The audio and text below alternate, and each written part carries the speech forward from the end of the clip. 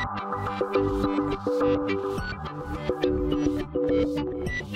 and welcome to my playhouse, and today we are outside and it's overcast, so it's not as hot as some of the other days. It has been scorching. Yesterday was really hot as well. I have a project outside and it's not the air intake this time. Well, let's go in down here because I have already started on it, and you can see it right here behind me there. It was supposed to become a fish tank something, but later years I have discovered that I like to swim in it as well, so I wanted to make a little pool for me. So let's see what I've done. I made this years ago out of concrete. Well, I've been taking it apart.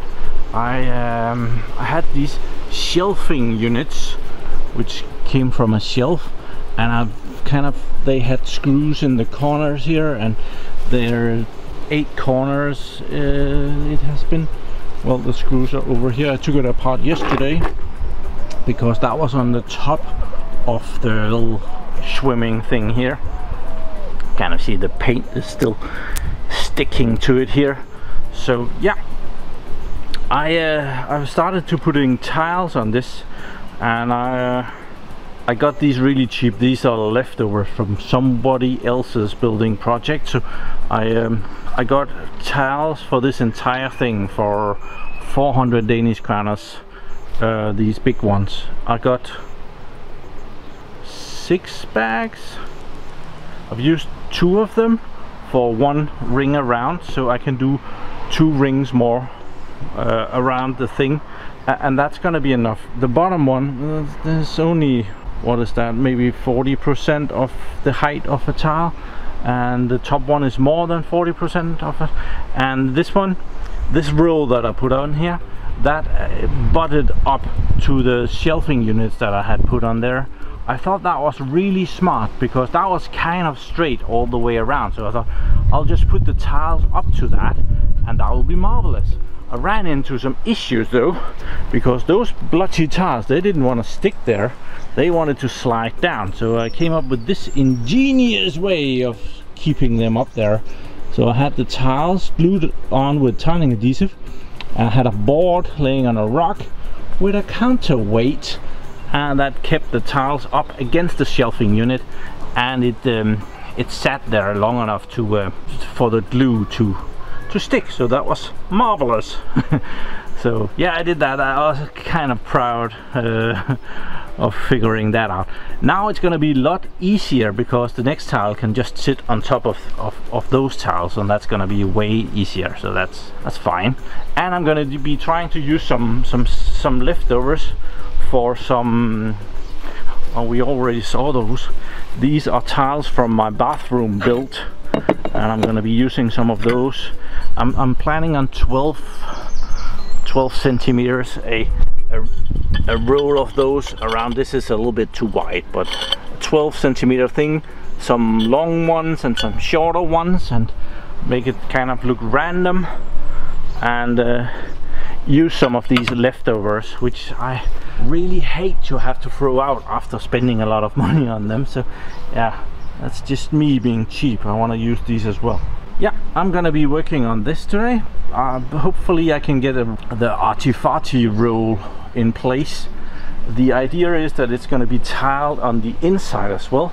I'm actually gonna go a little bit over here, and then I'm gonna put a new layer of concrete on top between the 2 tiles that are going to be sticking up here, because it has been sitting too long, so it's kind of not good. It has gotten a little bit too much frost and stuff. I'm starting by washing this down. I haven't done anything to it since the forms came off, and I'm going to be well, you can kind of see I need to fill in with some tiling adhesive here to have that stick together. But I'm gonna start with some water and make sure that, see what happens if everything crumbles. It doesn't look good.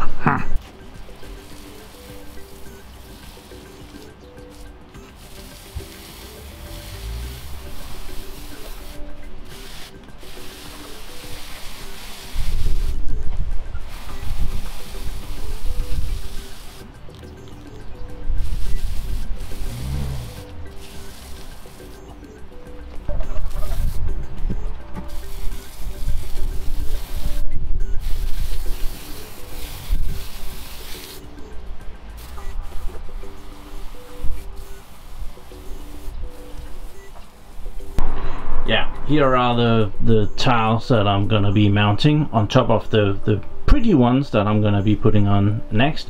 But I need to use some tiling adhesive to plastering on a layer of tiling adhesive to keep everything and smoothen it out. So I'm gonna be using that, which is just like this bag up here. So yeah, probably just gonna use the rest of it.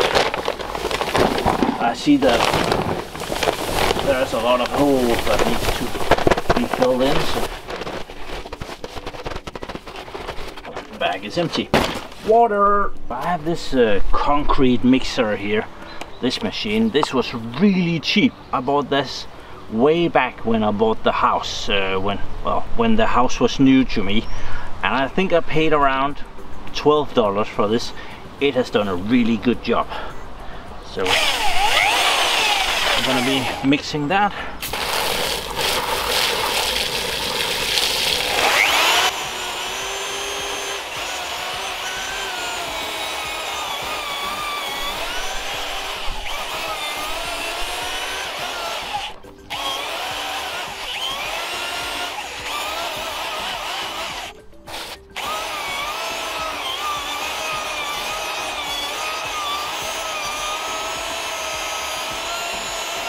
Okay, so the tiling adhesive now have a very nice consistency of glue.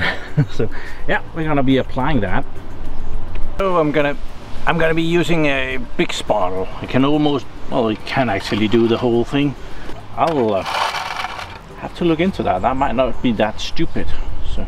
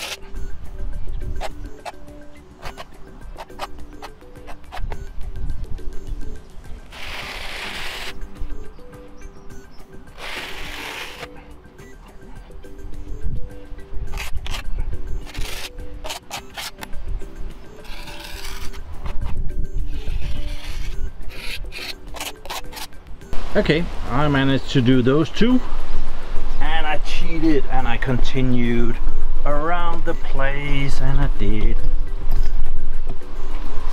kind of do all of them. There's a little stuff here and there that needs to be adjusted, but yeah, that did take some effort. This is a good hour and a half later. But the bucket is empty. I am out of tiling adhesive, so now I'm gonna be gluing on some tiles. And as I said, it's gonna be these tiles. I'm gonna be cutting them so that they're 12 centimeters wide, and I do underneath this magical bucket here, I have a tiling cutter. So we're gonna use that. It's very noisy and it's Sunday morning, so I'm gonna be very popular with the neighbors. But it's church time, they should really be there, shouldn't they? Yeah, we're gonna do that, and we're gonna figure out if we can make that look good. Okay, so I've been setting up the tiling cutter. It has a thing here that I've set to 12 centimeters. So now I should just be able to take the tiles, find out which side. This is a fabricated side, so that would be good to have up against that one, and then cut that thing off, and then I will have a 12 centimeter piece that I can glue on my thing over here. And this is almost right, so it's gonna looks something like that, and then a dark tile on top of that. So yeah, I'm gonna be doing a lot of tiles.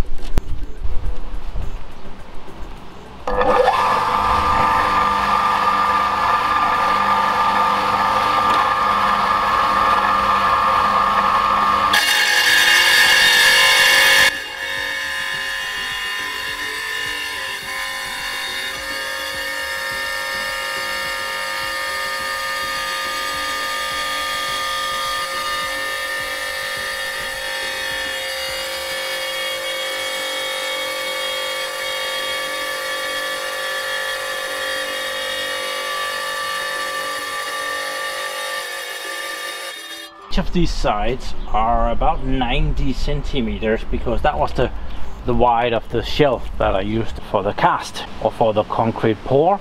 So I need to figure out something to do with the tile. So I'm looking at something decorative like this. This is 81-ish centimeters. So if I put a small tile more in the middle here, I would get there. So let's try that and see how that looks. Here we are, and we'll just adjust the spacing between the tiles to have them fitish. Something like that. I'm sure it's gonna be beautiful. Right. Oh, a new small bucket of tiling adhesive have been produced. So we're gonna get our little tiles ready here.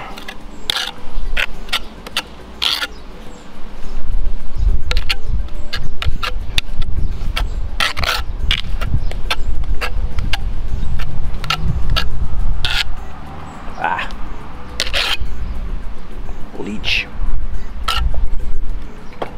and we have one of these that makes them stick better, I guess. There, first run is ready to go on. Gonna put it over here where we started. Get rid of this and get out of here. Gotcha.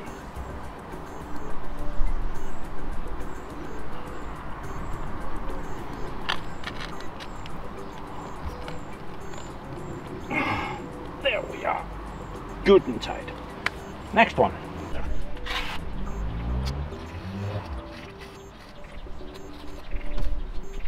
So our hard work is paying off. I've done that side and that side, you can see that. I did 3 in the middle here, and then I divided them out here. I think that's the 2 options that I have. I could start doing something where the 2 long ones is in one side, and yeah, I don't know, but I think I'm just gonna shift between those 2 and get rid of as many pieces of leftover stuff as possible. So yeah, it's going great.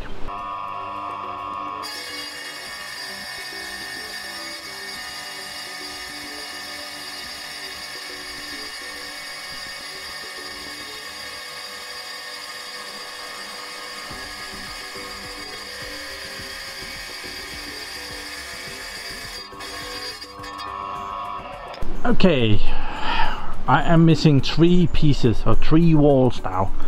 So we started here and I'm moving around this way. So yeah, there isn't much space between the tiles here. That's probably okay. And here's another one and another one. And then I came up with something else here just to use some more leftovers. And I'm gonna be continuing on these 3 next ones. I'm missing 1, but I am absolutely out of diamonds on this blade.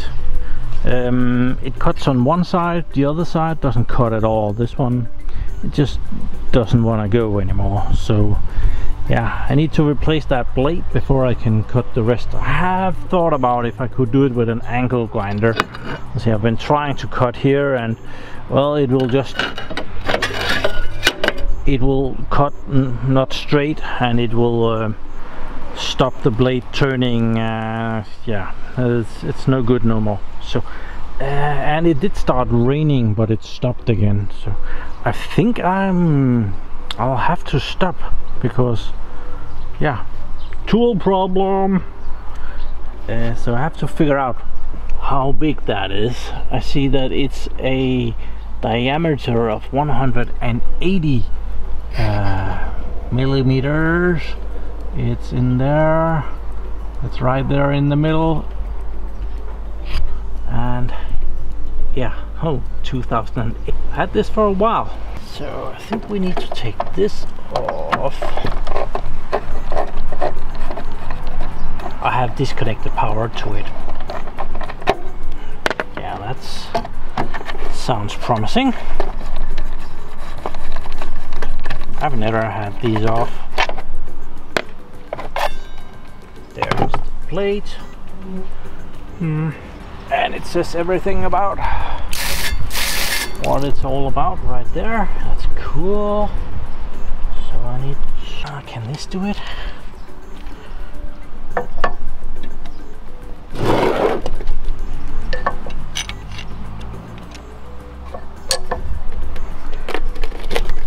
Yes.